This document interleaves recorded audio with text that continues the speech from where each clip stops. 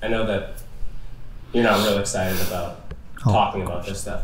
So just talk to me a little bit about how you feel about opening up about some of your experiences. I'm not a fan of it.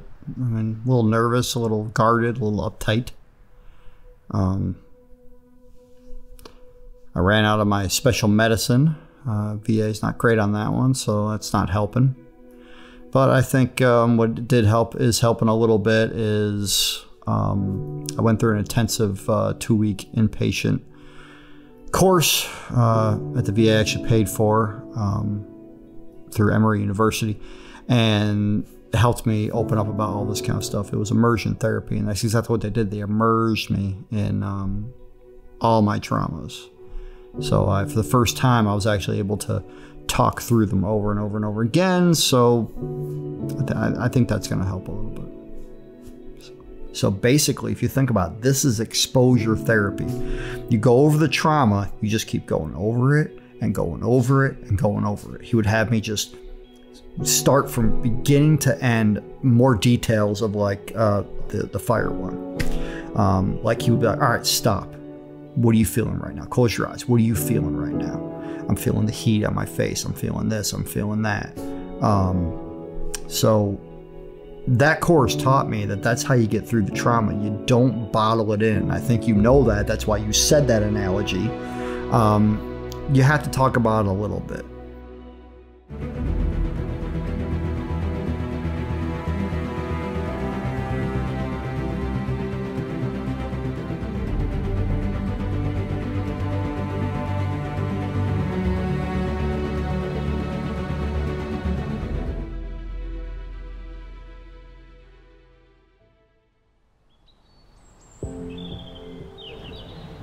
So first off, good morning, everybody. So everybody doesn't know everybody else. Earl, he's basically the boss. He runs the front. He's out here helping out. Mark, this is Mark Shaw, for those who don't know him. This is David, I'm sorry, I don't know your last name. Lola. So basically, once 8 o'clock, I need you guys parking. And then if it doesn't look like it's too much, one of y'all can shift over here. Supposed to have a couple more volunteers, so hopefully they show up. But please take care of yourselves. If you need a break, take a break. Other than that, we go hot at 8, and then real hot at 9, and we're going until 1 o'clock. Hopefully. I'm from Rochester, New York. Upstate New York. It's just south of Buffalo. Way different than Texas, very cold. Born and raised there. My mother, Joanne, my father, Sam, were Sicilian. Only second generation American, because my mother's father came from Italy. He served in World War II. He was infantry, and then he was military police. So that was always my my main motivation to do that. My father, his father served in World War II. I don't know much about his father, and my father was Air Force. He served in Vietnam. So for me, that was the motivation. My father always told me and my brothers, because I had 2 older brothers and 1 baby sister, always told us that, you know, there's no draft anymore, and he wants us to, you know, live our lives and be what we want to be.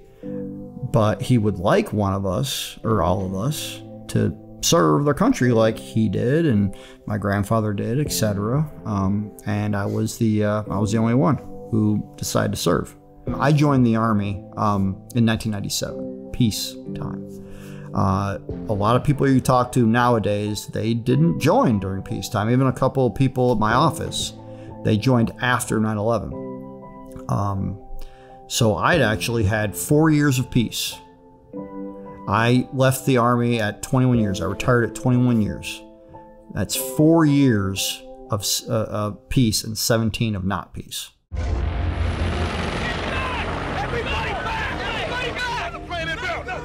We're looking at a live picture from Washington, and there is smoke pouring out of the Pentagon.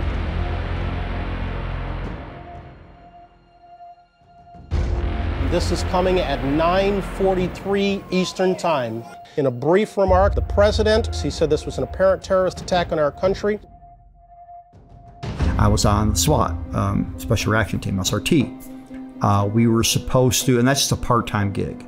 So basically we would get together once a month for a week or a couple days. We'd go train. So we were just setting up. The range was just for us. I think we maybe had 14, 15 people. We were just setting up, and somebody had the radio on, and they were saying what was going on the radio. That, you know, a plane, I forget which one. I think it was the towers. And we're like, so we decided, hey, let's stop putting together. Let's, you know, all us team leaders came over with the platoon sergeant, and we're just trying to figure out what's going on. And we can't get a hold of anybody back at our unit. We're calling. Finally, we get through. They're like, get back now. 138, third aircraft hijack heading towards Washington. Our orders were to meet up with DC police commander, and we were going to assist him with, assist his unit with evacuating DC. Because again, we're not hearing much. We're hearing that we're under attack and we're at war basically. We're walking up to literally talk to this DC commander, and somebody runs out. Hey, get over here and you gotta get on the phone. So Staff Sergeant Teal goes there, gets on the phone, and basically he explains us that they're like, where the hell are you? You told us to be in Washington, DC. Well, we don't need you there anymore. You need to go and secure the Pentagon. Wait, what? Again, we 14, 15, maybe a 17-man team. How are we going to secure the Pentagon? So, DC, now we need to get from Fort McNair to the Pentagon. Everybody's trying to get away from there, and we're going towards it. So we almost get to the Pentagon. I mean, we can see it, and wow. I can tell you within the next few days, the common feel was everything has changed. Nothing is going to be the same anymore. So after 9/11, I had orders for dog school, which then sent me to Germany. Then I PCS from Germany to Fort Carson, Colorado, as part of the 3rd Brigade, 4th Infantry Division. Now, once I got there, they already had orders for Iraq. So this is February of 2005. They already had orders. They knew they were going to Iraq in November of that year. I was helping out with what's called the BDIF, Brigade Deterrent Facility, which is a small jail. I'm sure you've heard of Abu Ghraib.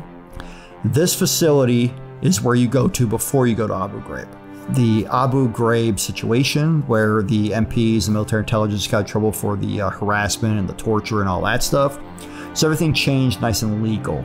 So my job was, whenever they rolled up detainees and brought them to the facility, everything was nice and legal. So we had to build packets on them, and that was my job. I built packets on them, photographs, iris scans, backgrounds, everything else. Everything that they found on them when they found them, or any kind of family history or whatever they had. That's what I was doing. And then I had 2 jobs. I also was part-time. I went with the Air Force EOD, bomb squad. So I would be working in the day, and then I would get the call, put down my stuff, and I'd go with them. And we would go outside the wire. You know, we secured the area. They sent the robot. Okay, blow it in place or grab it or whatever. Then eventually we're like, all right, we go finish our mission, which was go pick up all the stuff they've been finding, and go do what's a controlled det, which I'm pretty sure I have a video of something to find. Not much that tour. I mean, a couple IED hits. You know, I did get my CAB, my combat action badge, because, you know, we got mortared. I was very close to a bunch of mortars, a bunch of rocket attacks. Drove through. My vehicle itself got hit by an IED a couple times. Small arms fire a few times. RPG tried to hit a helicopter I was on one time, so that was the first tour. I came back in November of 06 from that. Funny, I think it was the summer of 06, while we were still in Iraq, we found out we just came down on orders to come back to Iraq the following year. Like, can we even finish this tour? So, sometime that year, we found out that this tour was going to be a 15-monther. They just started playing around with this idea of a 15-month tour. So we left for Iraq in 07, November of 07, which means 2 Christmases. So this was like my 9/11-2. So what happened was during March, April of 08, the leader of Cyrus City, a guy named Jamadi al-Sadr, I believe his name was, he's basically a cleric, but has his own army. They decided to basically do an uprising. So U.S. forces weren't allowed inside Cyrus City, but Iraqi forces were. They had checkpoints. So they decide to do a calculated attack, and they attack all of the checkpoints, and they basically kick all of Iraqi forces out of Cyrus City. I was at Fob Hope. From Fob Hope, you can look into Cyrus City. So we were getting hit left and right. When I was at Fob Hope, we were living in old Iraqi office buildings. Well, during these many different mortar attacks, rocket attacks, one hit the roof directly above my room. So I was actually in my bed at the time, and it hit right above me. But I'm fine. The only thing that happened to me was my room was blanketed in dust, and it just sent like a shake through the building, and I guess this cloud of smoke out my room. They thought I actually got hit, and I just walked out dusty as hell. No, I'm good. But yeah, Cyrus City uprising was just a lot of violence because they were attacking everybody. Iraqi forces completely left, but within the next few days, a lot of casualties because they were, just attacking everywhere near Cyrus City.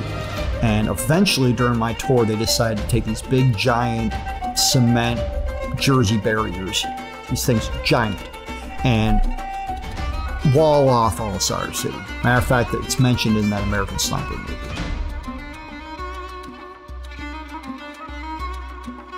We went on a mission, kind of driving through this area. It was the first time we took these big trucks that we had down these areas, MRAP. I remember exactly where we had to go out, but we had to go pretty far out, I think to the green zone. We had to go near there and we had to come back. So we had to get behind route clearance, which is EOD. They're clearing the route. So we got behind them, and it was a huge convoy. I want to say like 20 vehicles. So very long, and we were going like 5 miles an hour. It was I want to say it was a 14-hour convoy. I kept account of everything that happened. The whole convoy drove something through like 9 IEDs. We had 2 small arms fire attacks, 1 RPG attack, 1 rocket attack, 1 KIA. We're driving down, and we kind of entered this village, and 2 vehicles ahead of me is a tanker, a fuel tanker. Blows up. Nobody knows where it came from, but it was an RPG. I don't see it, and I'm the freaking gunner. My captain doesn't see it. My driver doesn't see it. Nobody else in the convoy, we know that at the time, sees anything. Blew up this thing. So at first it was just like, okay, it was a little bit on fire, a little bit on fire. Before you know it, the whole thing's just encased in fire. Now we're a 20 vehicle convoy. So we're basically split up at this point. Half is over here in front of the fire. Is a giant wall of fire. So the commander of the convoy decided that we need to get all the vehicles through the fire. Remember, I'm a gunner, so I'm completely exposed. So the first vehicle drives through, is fine, but now it's our turn. We're the second vehicle. And my driver, my commander were telling me the same thing. Pop down. Now you can pop down. Drop the hatch, pop down for safety. They told me to. I decided to stay up there because I just had this crazy feeling. The second we drove through the fire, bam, small arms fire. And I was on the gun, and I was, I wanted to defend my guys. So I stayed up there. Our driver, Specialist Nelson, goes driving by very slowly, and I just remember in it. And every time I think of it, I feel the warmth of the fire. I mean, I was just driving in a wall of fire. All around me, fire. For some reason, I didn't burn up. I was completely fine. The only thing that happened was, in a fire that's burning something like a bonfire, those little floaty things, a little piece of material. Float, float, float, floats right down here. And I was like, they're like, oh my God, you're on fire. No, something down my back. Tosses me up a water bottle. So very slowly, we come around the corner, and now we're back in a straightaway. Now, all of a sudden, I hear it and I see it, small arms fire. We start getting hit.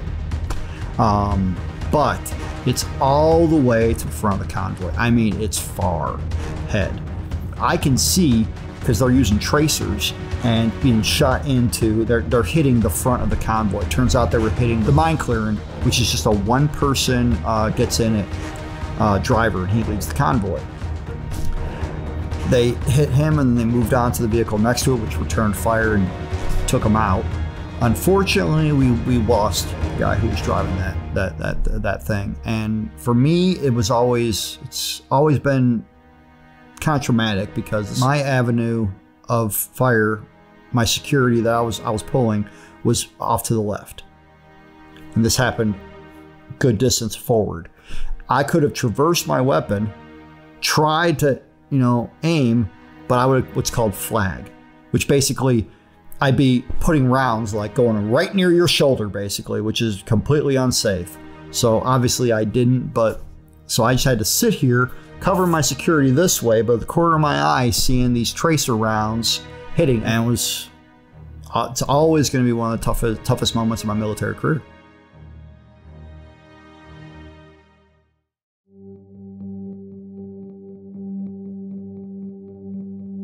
I still have trauma about driving through the fire. And then, of course, feeling helpless with the guy, getting killed, that you can't do anything. So to me, it was both those. Of course, you had everything leading up to that. You had all, the rocket attack, you had the small arms fire, the IEDs, everything leading up to that. To this day, those events still affect me, because, I'm still in therapy. Loud noises still get me, like everybody else. Fire gets me. I don't, a couple of times my girlfriend wanted to turn on her fireplace, and I can do it sometimes, but then eventually I start feeling the warm on my cheek, the warmness on your skin and everything, and it just flashes back to that fire, because I was in it. It was a huge wall of fire, and I was in it, and whenever I feel that warmth of heat from a fire on my cheek, I just automatically go back to that, and it's not a good place. For the most part, I walked away from both those tours completely fine, minus inner stuff and TBI. One of the IED attacks that I sustained probably at that point was like probably 4, 5, 6, 9, where you basically just see dirt and sometimes a little bit of an explosion in front of it. The whole truck gets rocked by an IED. So this happened a couple times. I did receive the bronze my second tour in Iraq, but I didn't get it with V for valor or anything, because I didn't actually feel like putting in paperwork. Basically, it's for the entire year in Iraq, for all the engagements that I had, for the entire year, for keeping my guys safe, because I focused on keeping them safe. So I got the bronze for all my actions for that entire tour, 15-month tour, 07-09. I spent 3 Christmases in Iraq, and my second was really cool because the unit, the MIT team, we made it cool. We decided to not do a mission that day, Christmas Day, but we did do Christmas Eve. And so coming back Christmas Eve, the guy we leave behind on the radio, every unit has the Joker. He's like, be on the lookout in your area, sightings of a fat man on a sleigh with, we think, approximately 12 reindeer. I say again, approximately 12 reindeer. Flying low in your area, keep an eye out, do not engage. The whole convoy starts laughing their butts off. But it kind of started relaxing us, because, like I was saying before, humor can sometimes break up the monotony. For me, that was my second straight Christmas there. It's hard, but that's how we get through it. So we get back, and we already had it fully planned out that we were going to do what's that, white elephant, I think it's called? We had a team of like 20 people. We had 2 MIT teams put together, and a couple people's churches, including my parents' church, sponsored us. One of our majors, his daughter's class, sponsored us. His daughter was a school teacher, I think. So we had all this stuff. We just sat around, and we're like totally just out of uniform. And I think we all got our little Christmas hats on. I think I had ones with the elf ears, which I still have. We'll never throw that away. And we're just going around exchanging gifts, and then we had all these snacks. We had a nice little buffet of all these snacks, and there was a chow hall across the way. And that night, none of us wanted to go to bed. Just for that one moment, it was good. We had a nice meal. We joked around. We were doing the white elephant, making jokes, passing stuff around. It was a great Christmas. And the next day, we put our gear back on, and we went back out the wire, and we went back to work. I got back from Iraq, Colorado, and I got ready to PCS again, Permanent Change Station. So I had 7 more years left, and I switched over to counterintelligence. And I was in a place called Heidelberg, Germany. So I spent about 1.5 years in Heidelberg. I was NCOIC of the Military Intelligence Office. Then they closed the base down. Very sad. Gave it back to the Germans. So they moved me and the family just an hour down the road to a place called Kaiserslautern. I finished out the rest of my 4 years. We ended up deciding to extend an extra year there, so instead of 4 years. Also, while in Germany, I became a Sergeant First Class, back on Heidelberg. While I was there, I got a 6-month deployment to Romania, which I was also responsible for Bulgaria. Got to go there a couple times too, because it was my AO. Loved Romania. Then I came back from Romania, and then I found out that they needed me in Ukraine.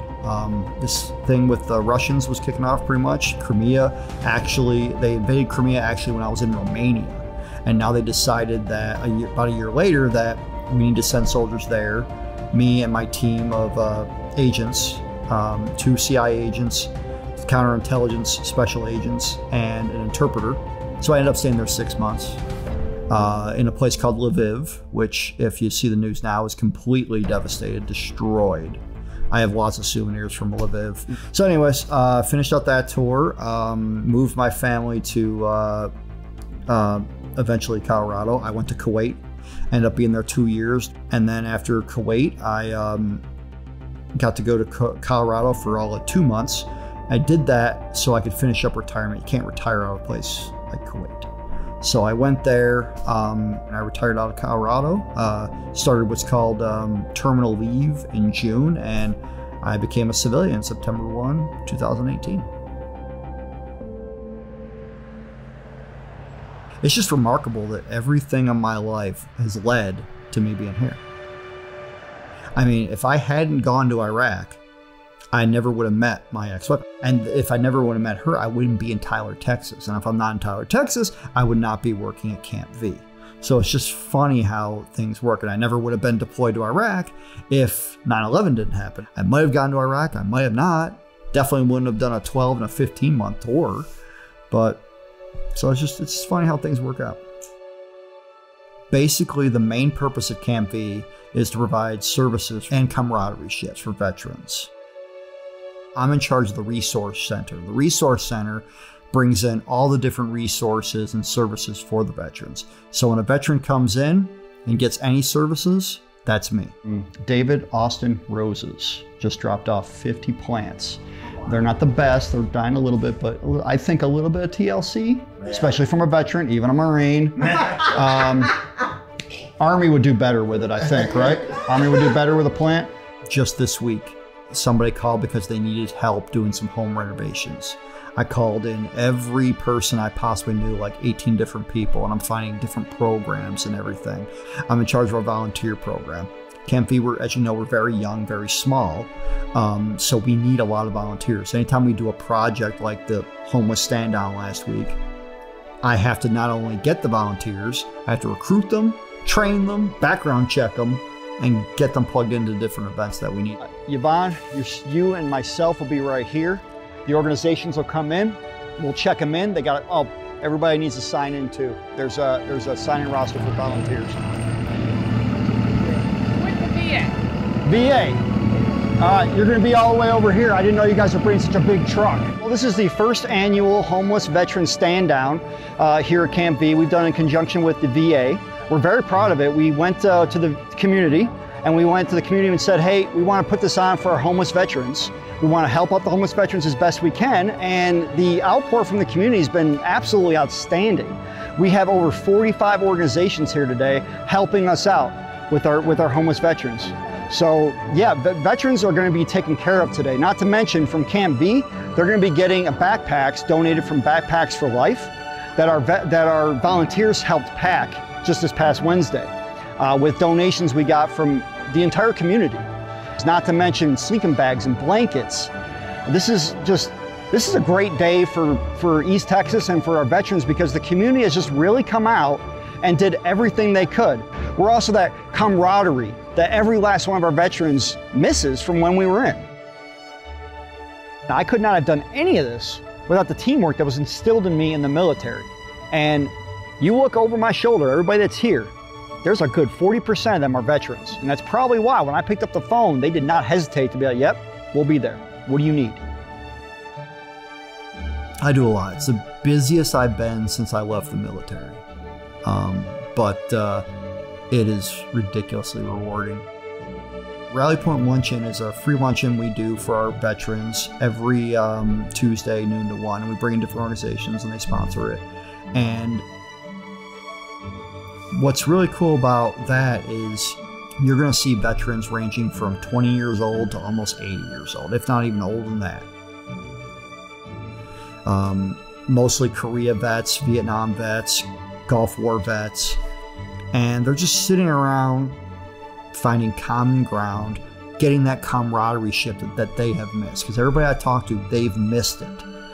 And I tell them the second they walk through those doors, whether you like it or not, you're family now. You're family. I'm your uncle now. So shut up and go get some free food. Hang out with us. When you're in the military, you're never alone because you always have somebody. So when you get out, you don't have that.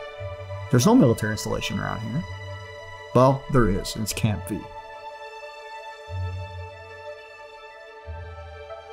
I did 21 years. And of that 21 years, 2.5 was spent in a combat zone. Okay, whoop-de-frickin-do.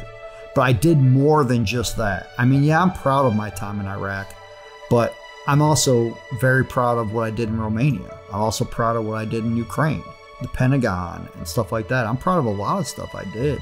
It's not just about Iraq. And unfortunately, nowadays, that's all people see. They just see that. I mean, yes, I served. And I served in Iraq, but it's not all about that. We can be proud. We can talk about other things that aren't just that. It does seem like civilians just want us to talk about Iraq. They just want to know about Iraq. Well, I did other cool stuff too, you know. I was a dog handler. I did security from Clinton to Bush. I wasn't around for Barack, but I actually did security for Bush Sr. when he was at the Olympics. He was the ambassador at the 04 Olympics. So I'm very proud of all that. Just Iraq isn't what defines me. My entire career, everything I did, I'm very proud of serving my country for 21 years. But I'm just not some guy who served 2 tours in Iraq. I'm a guy who did a lot more. What do I see in my future? What's my future? What am I doing now after the military? Well, simple. This is my daughter, Aubrey. She turned 10 last month. I missed 4 of her 6 years, and now I've been with her nonstop. So this is everything I do. This is my future. This is her.